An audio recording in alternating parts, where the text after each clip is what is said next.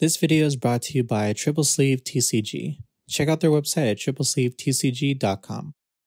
Hey guys, welcome back to Nexus Corps. I'm Richard, and I got another update for Bastion for Set 2, A Brush with the Legends. Got not much support. Well, I shouldn't say not much support. There's a lot of new cards that Bastion can use for the build. But for the deck that I'm bringing you guys today, I'm just going to be showing you a little update in terms of just keeping the consistency and the best way I think the deck will basically function. It's kind of mostly like Bastion 2.0 for the most part, but there's definitely other ways that you guys can go about building this deck, but I'm just going to show you guys what I'm building for my Bastion deck after the Set 2 support. So starting off, just going to get the ride deck out of the way. So we already know what this whole line does. So you got your starter. Fort is when you ride rooks over it. You look at the top two, or reveal 2 grade 3s. Sorry, look at the top card. If it's a unit, call it. If it's not, you go to the drop zone. And then when you ride Bastion over rooks, you reveal 3 grade 3s and you draw a card. And you know, Bastion, you got the drive checker grade 3 to restand something, and all your grade 3s get 2k. So yeah, Bastion deck.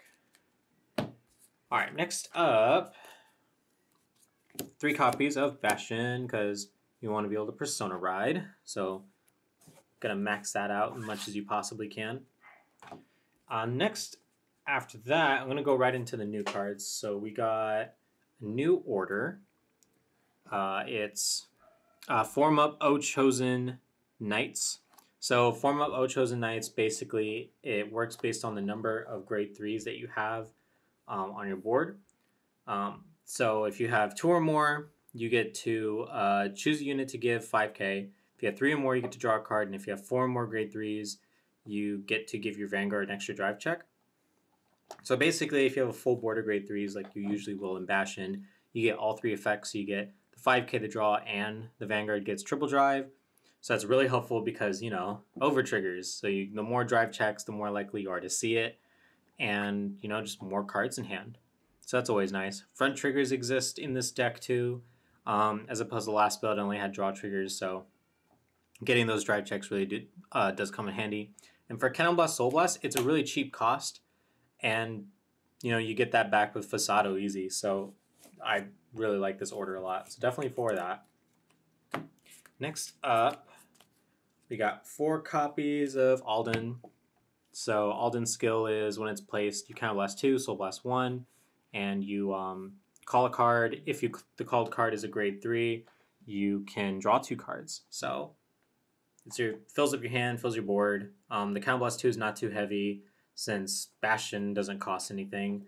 The only other card that has a heavy Counterblast cost, I would say, is just the order card. So you don't really have much of an issue with Counterblast in this deck, so just go all out with the Aldens.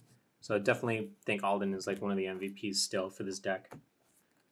So after Alden, we got 4 copies of Fasado, since we're going to be Counterblasting still pretty heavily, but also we want to maintain the soul cost for the order. So it's helpful to have that. So you still want to run Fasado.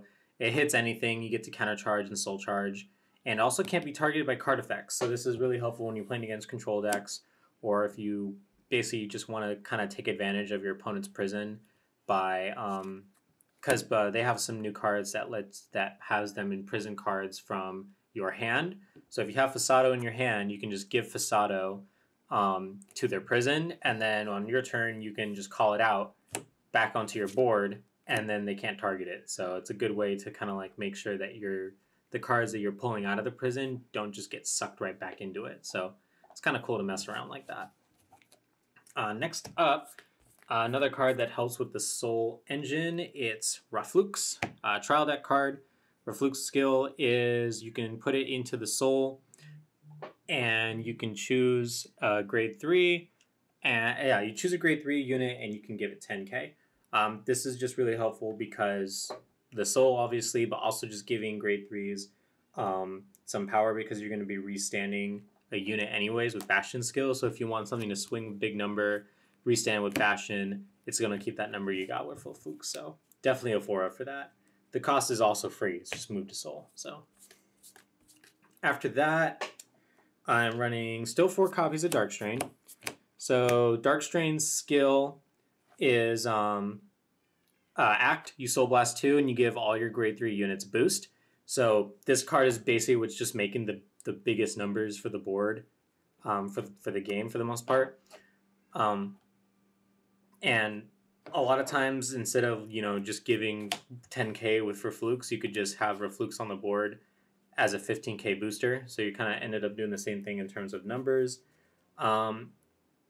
Yeah, it's just making your grade 3s 15k boosters. It's just really good. So I do recommend running the Darkstrains because you want to see those ASAP so you can be as aggressive, as you can be. Next up, this is going to be the last of the grade 3s.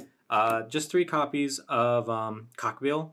I'm only running 3 just because I was still kind of deciding if I wanted to do 3 Darkstrain, 4 Cockbill, but I decided I wanted to see the Darkstrains more. The Cockbills are just essentially ceiling factor. They can be 15k shields, but what they do is when you put them on the guard circle, they get 5k for every 2 of your grade 3s, counting itself. So if you put it down and you have 5 grade 3s on your board, counting this, you have 6 now on the field. So it would become a 15k shield, basically like a trigger. This is really good because it's a shield, but it's also a unit. So if you need to call it for costs, like with Alden, or you just need to throw down something as a booster, you can still have it be on the board too. So it's a unit and a shield at the same time.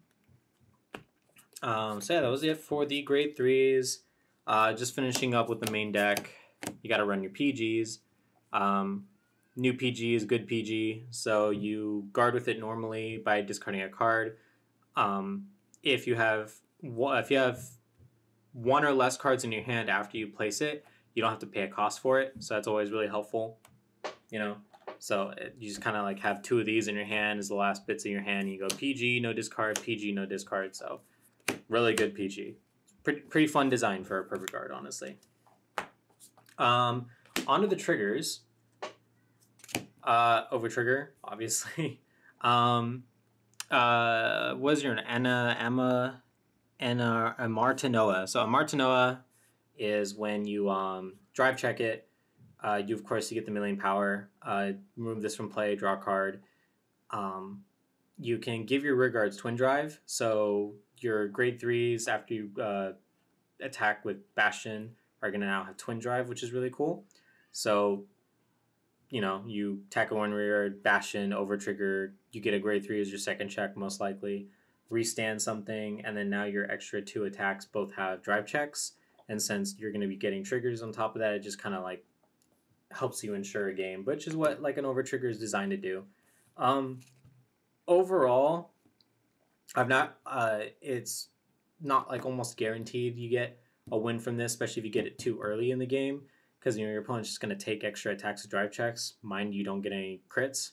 So, but it's an over trigger. You get it, you get a really good advantage out of it. On to the triggers. I decided I'm going to do crits and fronts. So I got 4 of the trial deck crit, 3 of the set 1 crit, so it's 7 crits. And I'm running the new front trigger. So this new front trigger, what it does is if your opponent's at grade 3, this gets an extra 5k shield. So since we're playing a deck that mostly has grade 3s and you're really struggling early game in terms of shield, these are really helpful to kind of make up for that. So 20k shield, it's like basically how we were back in V-Series when heals had the 20k shield. So that's pretty cool. But also the fact that we can have front triggers in this deck to be defensive and offensive plays. So if you damage check a front, your front row is an extra 10k. That helps because your opponent can't just like, bop your rear guards and kind of slow down your field. But also offensively, of course, front row getting 10k. Really good. So 4 fronts. And last but not least, got them 4 heal triggers. So that's pretty much the deck. Overall, there's been not much of a shift in terms of gameplay. I would say that I'll just talk about the new additions, which are quite literally just the order card and the front triggers. So just throw a front out there, just kind of talk about it. So how it seems from my perspective is that this card does help because triple drive is cool. You do get to basically get your card back when you pitch this for playing it as an order. The draw cards, like, so you're making up for your hand. Triple drive, so you get an extra card on top of that. Something getting 5k does kind of help with power a little bit, but overall, between this and the other order card, which is the one from the trial deck, which is like an Alden clone, kind of less 2, draw 2 cards, sorry. I do like the old order a lot too, but just because this gives you that extra drive check, I do feel like it does help a lot. And the fact that it's kind of like just a counterblast 1, soul blast 1, just to get an extra card, I don't feel like I have to play around with my damage if my opponent's going to be like a damage control kind of thing where they're trying to deny me counterblast or, you know, stuff like that. It's easy to be replaced with a cost for Fasado, so this, for the most part, can usually be free if you're going to be soul charging a bunch, kind of, you know, counter charging a lot as well. So really liking this card in terms of gameplay. The fronts, the shield is helping out a lot. I do feel like I'm not struggling as much when it comes to playing defensive and kind of forcing myself to have to take a lot of attacks. So I do like the addition of the front. I do feel like my hand kind of diminished a little bit in terms of, because I am not getting damage checked draw triggers as often. So I'm not just kind of sitting there taking damage. Oh, a draw trigger, more hand, you know. But seeing this offensively is also really nice. So I do like the fronts a lot now, more than I liked the draws before. So that was a quick update on my Bastion deck. If you guys have any comments, questions, concerns, just let me know in the comment section below, and I'm hoping to show you guys games with this deck in the near future. So thanks again for watching, and see you all next time. Bye.